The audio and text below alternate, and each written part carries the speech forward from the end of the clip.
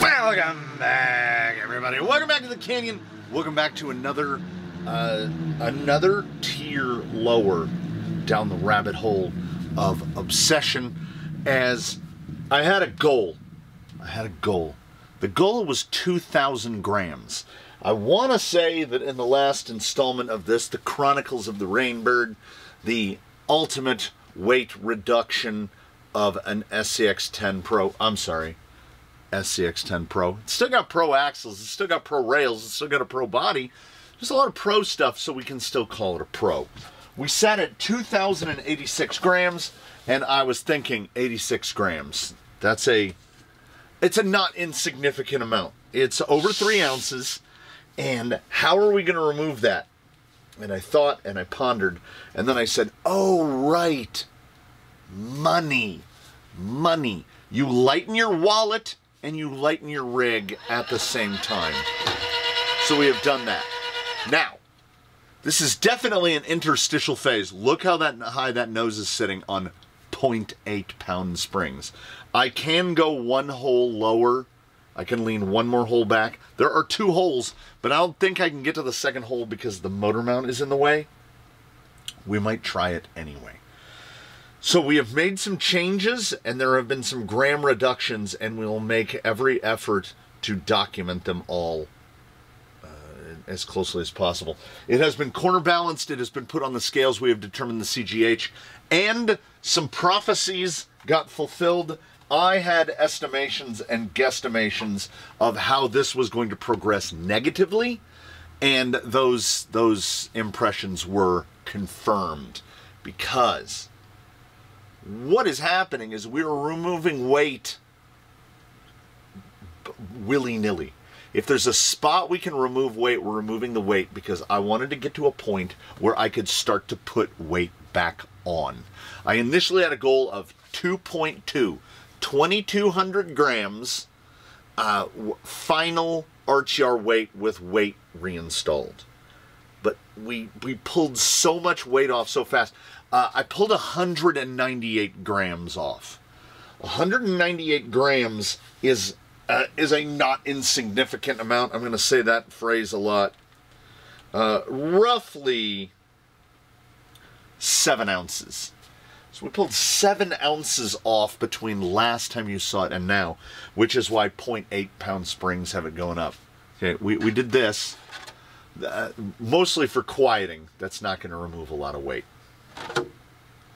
Where the weight came off is optimize the wires. I don't. You could maybe get a little more off, but when I stumbled upon this, I'm using the 2 bolts on the gearbox to hold those.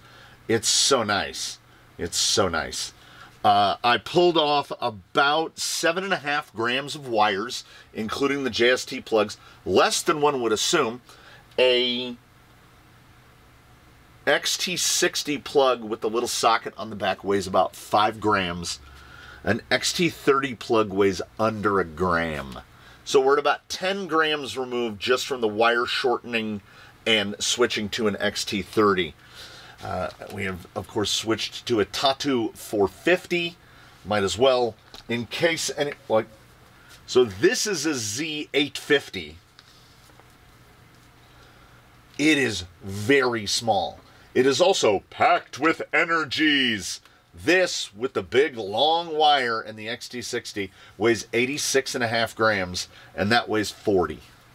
So yeah, that's a significant reduction in weight. 45 grams is where a big chunk of our weight reduction came from, but at the cost of effectively half the capacity of the battery. We have a little bit over half the capacity.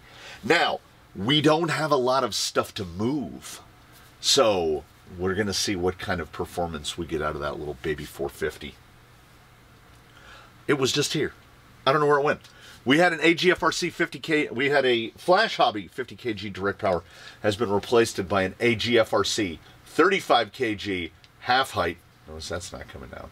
You would think half height, big savings. Well, no. If you want to get a 35 kg servo that is a little on the brisk side, 15 grams is the total savings there. Half an ounce. We'll take a half an ounce when we can get it. Also, this servo has its ears, the parts that the screws go to, his ears come up higher. So he actually sits lower, which enabled us to just go back to a normal length instead of the big long horn. We can go to just a regular 24. This is the new spec, I have to assume the new spec AGFRC horn. It's a beautiful horn. Double clamper, nice, meaty.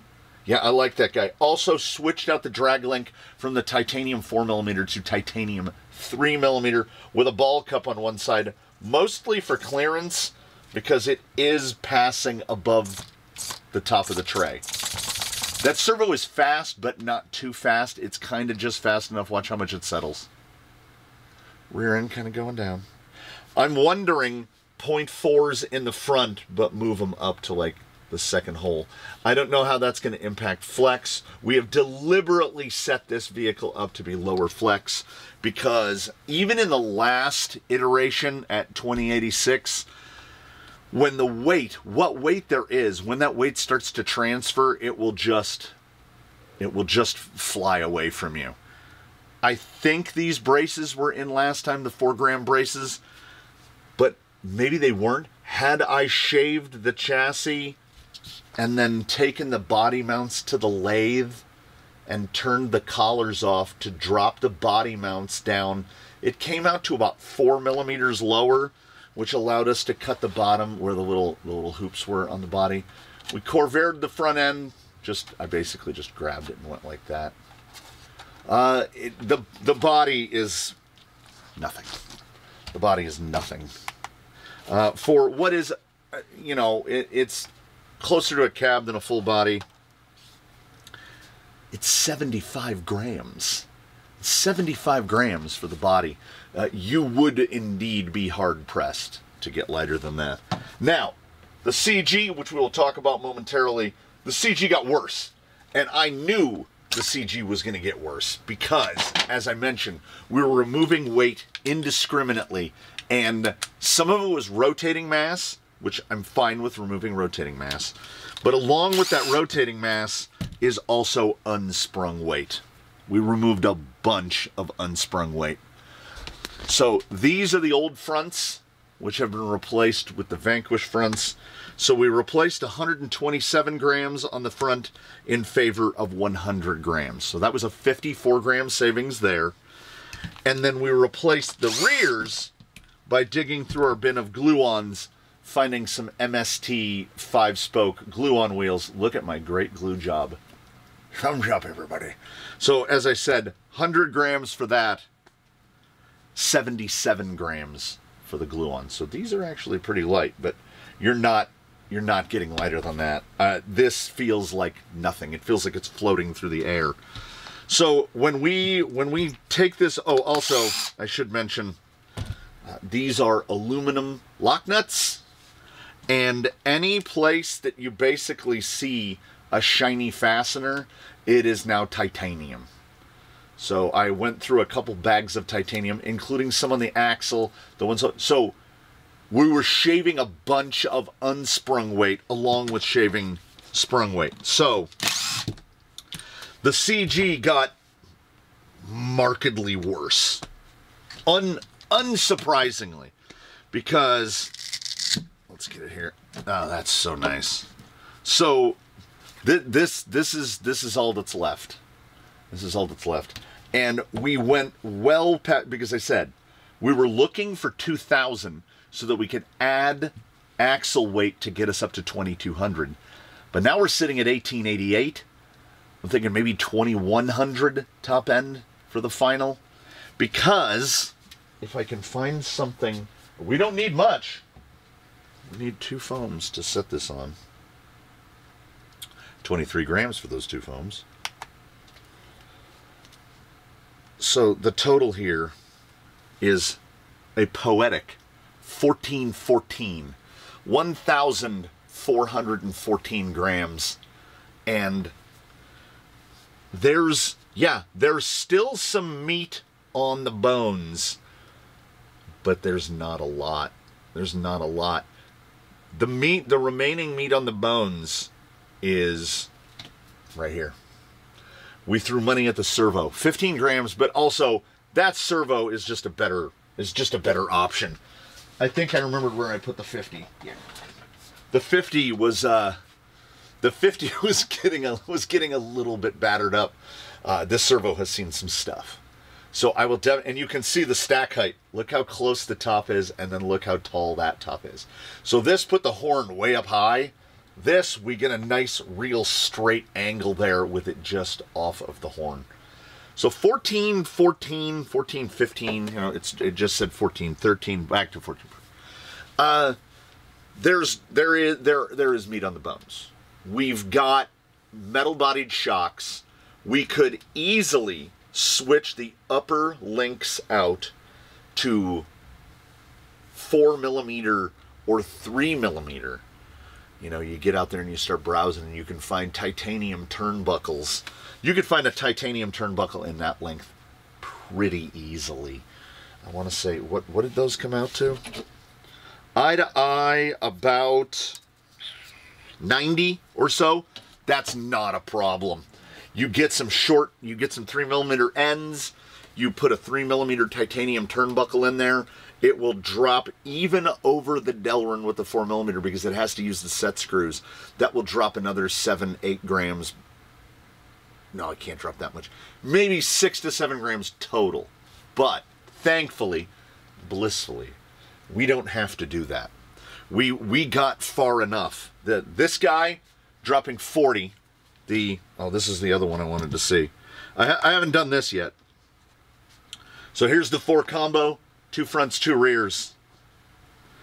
356. Yeah, you could get, this feels like an anchor now at 127 grams when the full set of 4 weighs 356. So we cut out a ton of sprung weight. 100 grams of unsprung weight and about 100 grams of sprung weight. So this augured the CG. The CG is compared to where it was before. I don't know if I would go so far as to say wrecked, but pretty wrecked. Let's get this guy sitting. Let's just put this guy right here. So there, we'll put that guy right there. Total vehicle weight now sitting on the kitchen scales, which we use for the corner balancing, 1888. The Sky RC system has him at 1884. 1210 on the front axle, 674 on the rear axle. I have 1215 on the front axle and 673 on the rear axle on the kitchen scales. We go by the kitchen scales because, I don't know, I guess it's the size of the pad, but I have found the numbers to be more accurate, so I'm going to trust the 1888. We're going to take the 1888 on this.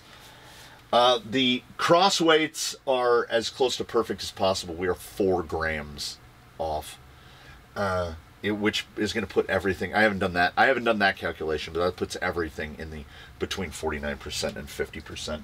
I can run the level one if I can find out where I put my calculator.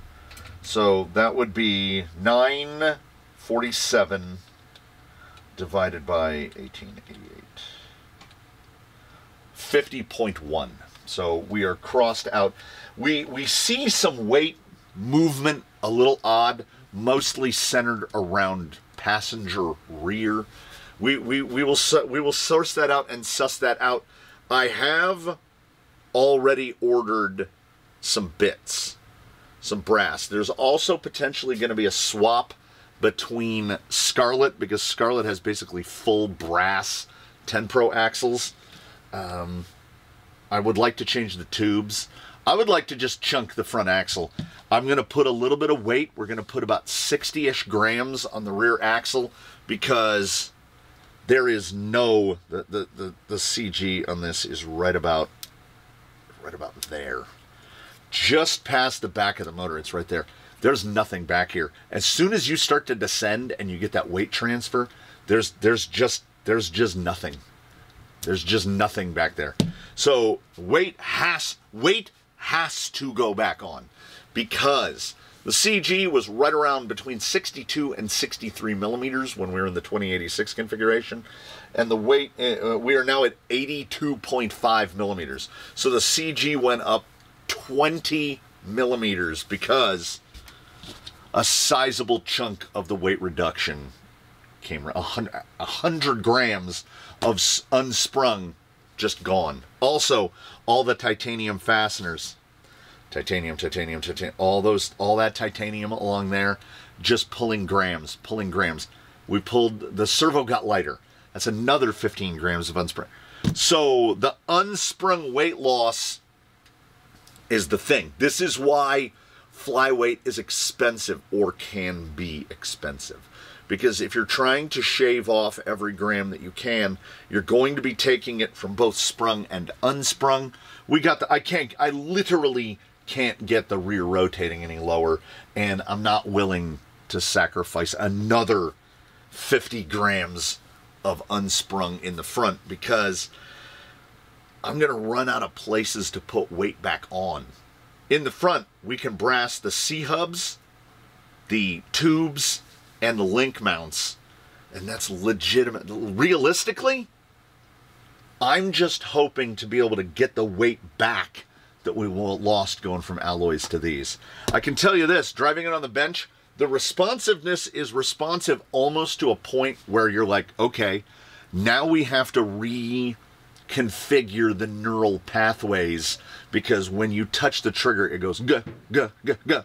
It almost feels choppy, and I think we will have killed most of the inherent 10 Pro stability, because 1,414 grams.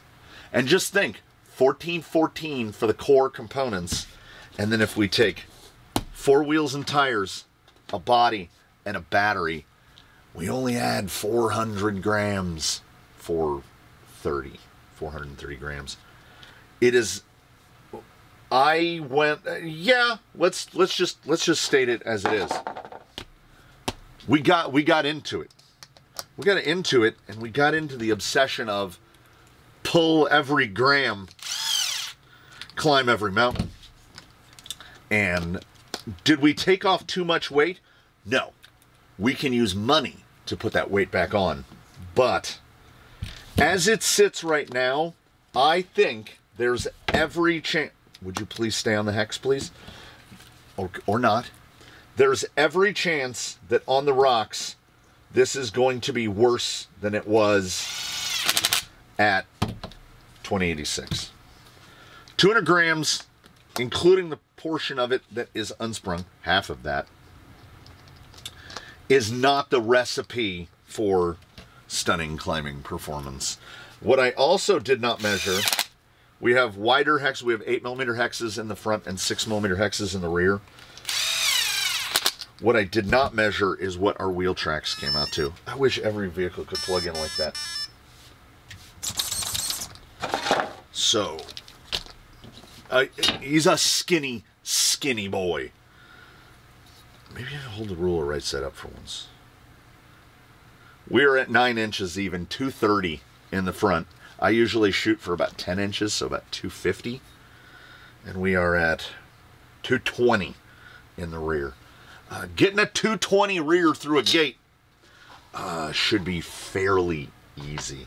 I thought about taking these out. Like, this is quiet.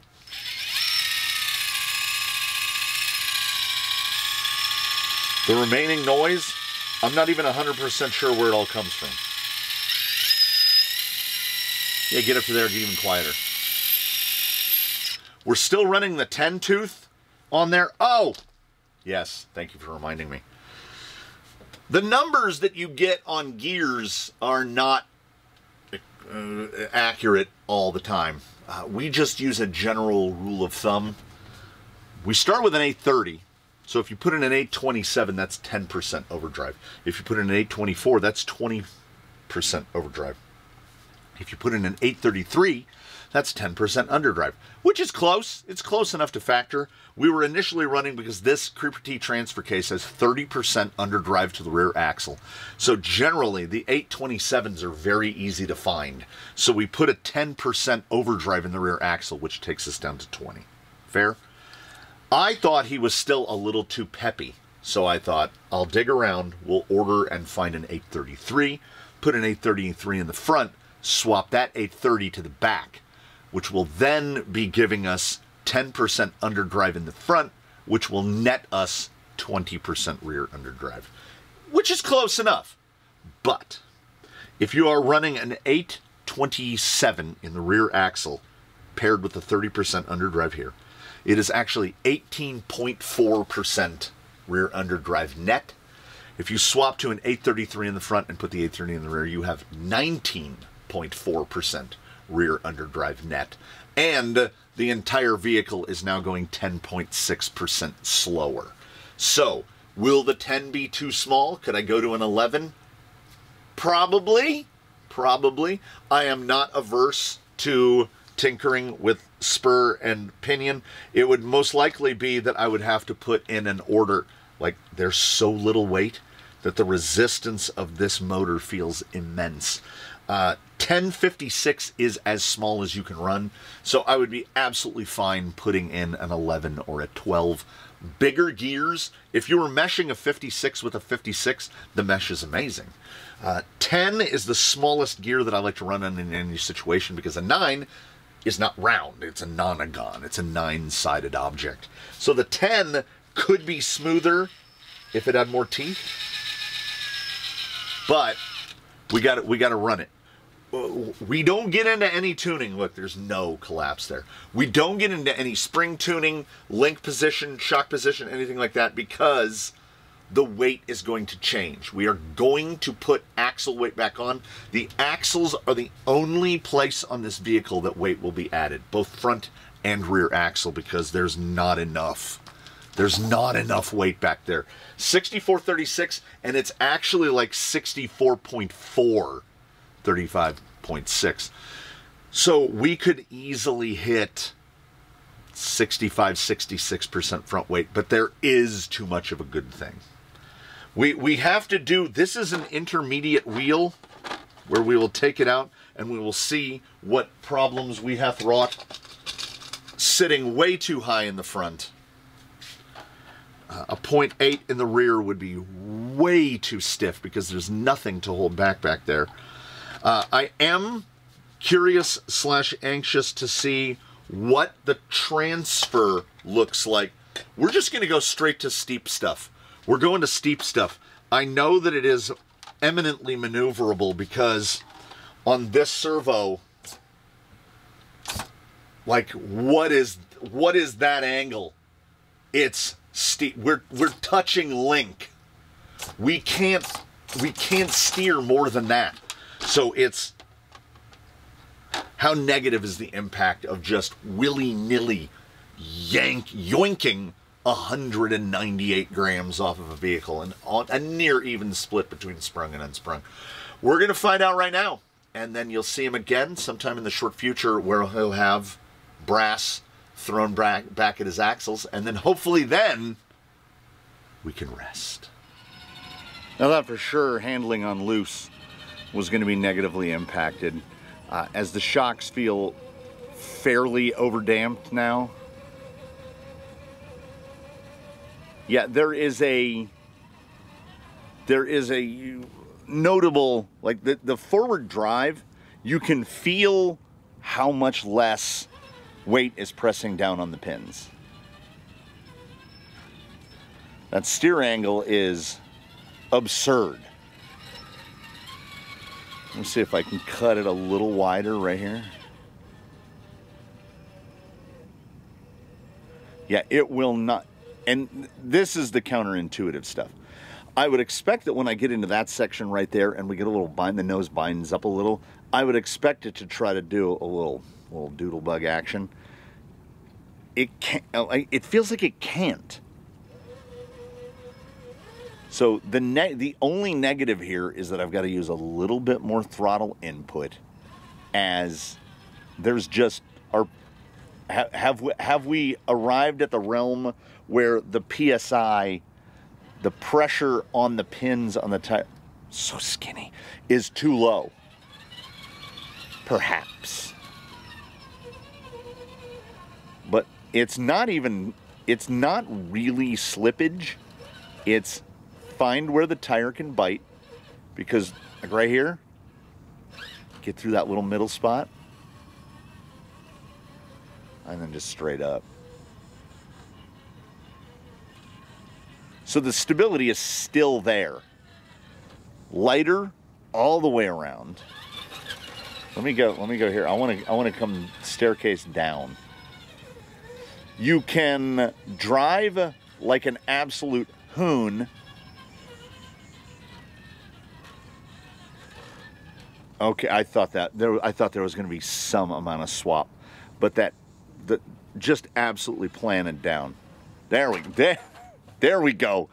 You get that torque in, and there's nothing to stop it. I have this sneaking suspicion that center cut is going to be less of a problem. Looks so skinny, so skinny. Come across right there. Do you see that settle? See that front just poke back down? There are half a dozen rigs in the fleet that can just make that cut through right there, and this does it. And then the turn. Okay, this ow, had no chance to catch it. There is definitely such a thing as too much of a good thing. Okay, Daphne's over here. Daphne's definitely uses PSI to get through here. It's that little spot. There's like a little wall. We got a little wheel speed. No, a little more wheel speed. Let's see, is that front gonna stay down? That's pretty good. That's pretty good. So the descent, and I saw it in the numbers, so this is not unexpected. The CG with nose up is very good. The CG up with nose down is not good, because there's not a lot of weight back there, but it's still throwing it. And then because we have so little weight,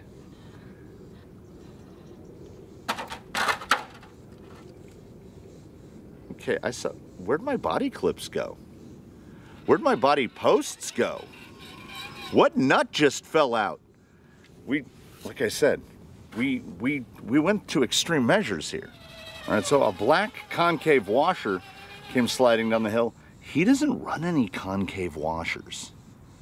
So I either knocked that loose or it was stuck inside of him somewhere from working on him. The body clips just fell out. I don't know what happened there. I want to come around this crag right here, and or do something really dumb. Little push, little push. Oh, thank God he's light. So at this weight, the forgiveness at the limit is none. There is no catching. You're in shape, and then you're gone. You never even get out of shape.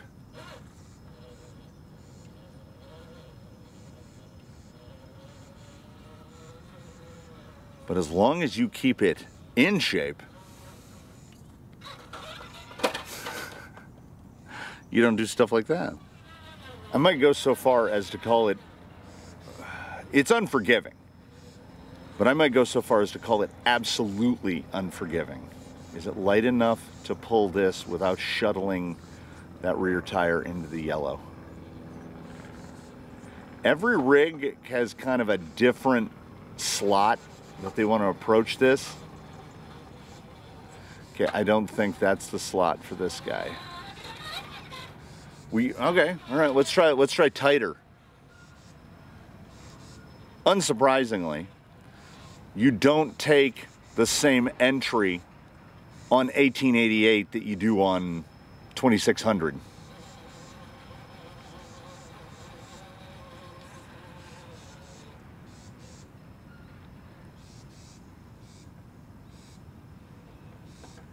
It is, that AGFRC is strong.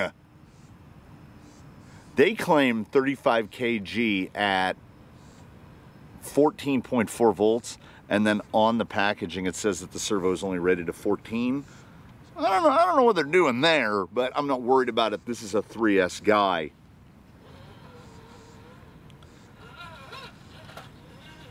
What we've gotten is so light that I think it's rated 30 kg. So what was that, 450 ounces? On this configuration, with how light this is and how, particularly how little rotating mass there is, how little we're having to push out of the way, it feels stronger than the 50. It feels outrageously strong and not too fast on the bench. It feels absurdly fast on the rocks. That clunky eject we did back there at Tumbledore was 100% servo speed. I let go of the wheel and away we went. That was a drop into the bucket, but we didn't fall all the way in. We're not out either. Pivot it. Oh my goodness.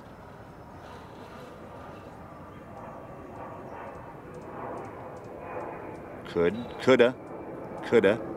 It's a little, that's axle glide. We glided the axle across. Dang it. I mean, let's hit the other one too. There we go. There's a line through there. I just quite literally don't know what that line is. I am really not used to this. And this is the fun of just removing as much weight as physically possible. I didn't have a real handle on this at 2086. This is completely uncharted territory on 1888. And I think this is part of the beauty of super light. It adds capability, but it's not, this is not a cheat code. This is just a thing. You can spend too much money and shave, what did we start at? We're something like 2,400? 500 grams? Well over a pound off of the rig. You can just throw money at it until it's light, but it doesn't make it easier to drive. It makes it more capable, but if anything, it makes it more difficult to drive it because it is not forgiving.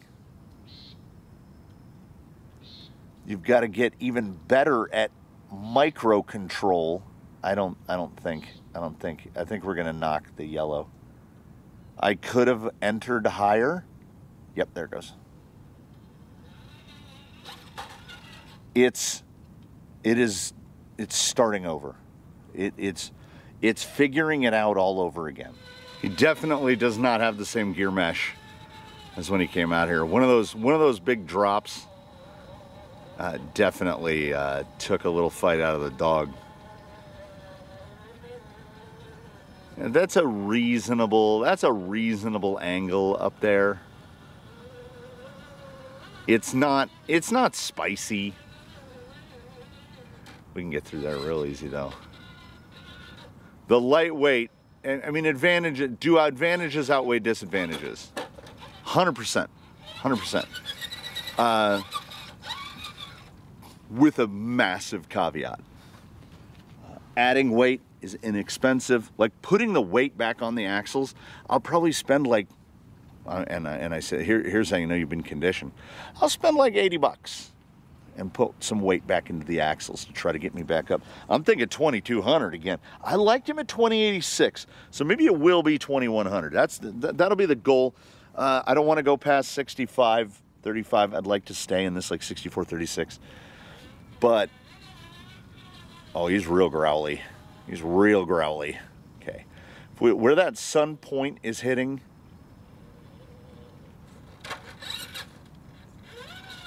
Come in more straight at it this way. You gotta make the breach on is the hard part. No, that's too far. Your best hope is to get it to knock back. Ooh, that transfer was coming. Okay. Will that auto flip? I mean,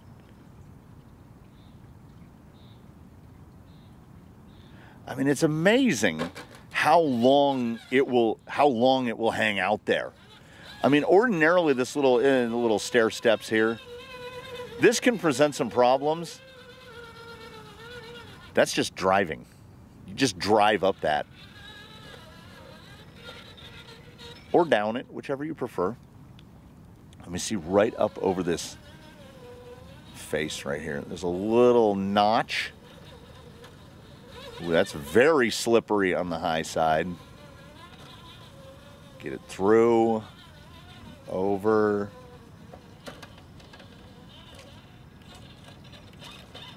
Little hung up there. Yeah, there we go. We do love a high center. Yeah, he gets caught up in places that are potentially impossible. See if we can scoot it back around. Yeah, that's stupid. That's stupid. And it stayed composed. We were pretty composed all the way through here. Again, ultra tight turning circle.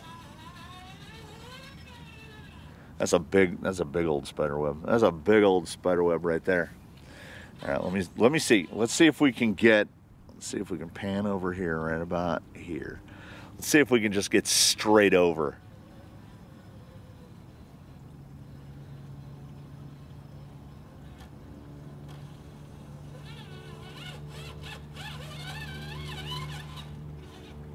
A little belly hang. Not the best breakover in the world. This is still OE skid geometry, link geometry, shock positions, all that stuff. Off of me. What more can I say? Except that to be aware that I don't know if we can get across the top of that. Let's try. To be aware that flyweight is the anti-bling. You're going to spend an amount of money and virtually none of it will show. You're buying all go and no show because you're buying lightweight things and smaller capacity things and putting a plastic wheel that came with a kit and titanium fasteners and replacing your links with lighter weight materials. And it is going to raise that overall capability. It's not going to get easier to drive. It's going to become more capable overall. But let's just lay it down the way it is. It's expensive. It's expensive to do this. When he was initially built, when we built him in the build-along as the Rainbird, the axles remain. All of his electronic componentry has been replaced. Wheels, tires, shocks, gearbox.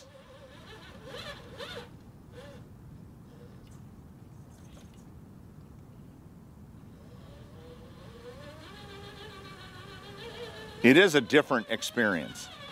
Much as I say, everyone, even if you don't own one, everyone should experience driving the styles. Everybody should try a 6x6. Everybody should try four-wheel steer to feel just how disconcerting it is, and how counterintuitive it is, and how it tries to attack your brain. Everybody should try something flyweight, which to me, by Canyon terms, if it's under 5 pounds, if it's under 5.5 pounds, it's lightweight. If it's under 5 pounds, it's flyweight. This guy is 4.15 pounds. That's the lightest. Today is the lightest he'll ever be, and I stamp upon that my guarantee. There will be no further weight reduction measurements to this vehicle. The only measures will be to put weight back on. Only on the axles. And we went through all of this. We're going to get a tumble here. Maybe.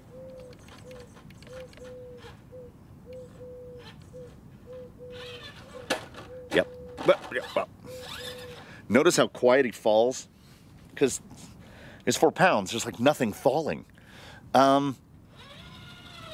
This took me back. This was a throwback because building go-fasts and putting on the carbon parts and the aluminum fasteners to get the weight as low as you possibly could, buying lightweight wheels, buying lightweight bodies. This was kind of the same thing, and I stand by it. I remain not a convert. You can build the same level of capability with heavier weight. Again, you just have to throw a bunch of money at it, you know?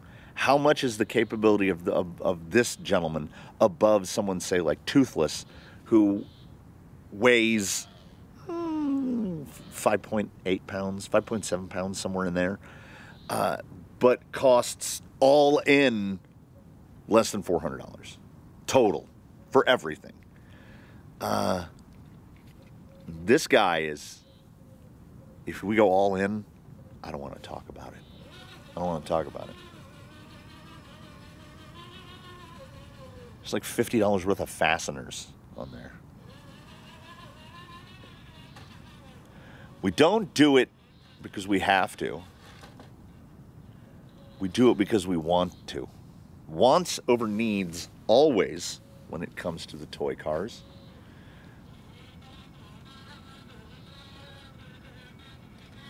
He's definitely got a real thing going.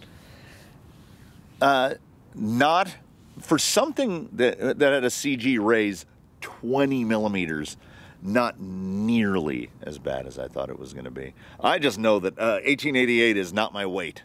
It is too snappy, too unforgiving. Predictable, yes, it's still predictable.